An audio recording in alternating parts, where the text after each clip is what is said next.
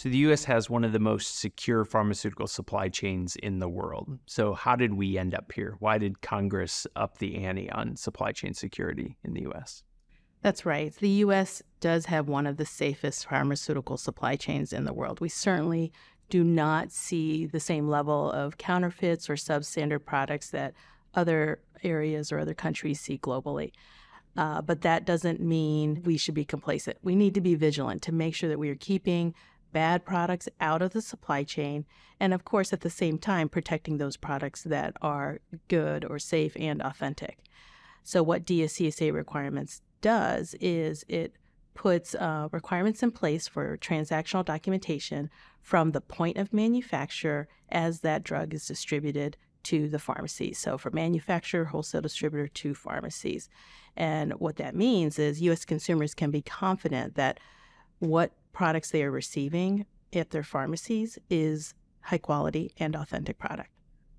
As you said, they are rare instances, but I think from an industry perspective, it's good to remind folks as well, they do happen, right? This law and some of the state activity that drove it came on the heels of the Avastin outbreak and some other similar circumstances. I think it's good to remind folks that this was a response to some state activity as well. In the 2000s, we saw a number of states implementing similar types of requirements that varied state by state pedigree type of requirements, as they were often called. And in many ways, the DSCSA was a response to that from industry as well, to drive towards one single uniform national standard, because I think industry recognized how difficult it was going to be to manage DSCSA traceability type activities on a 50-state basis. And so going into the conversation, I think it's good to remind folks as well that this is a law that industry asked for and was very supportive of because they favored that single national standard in that way.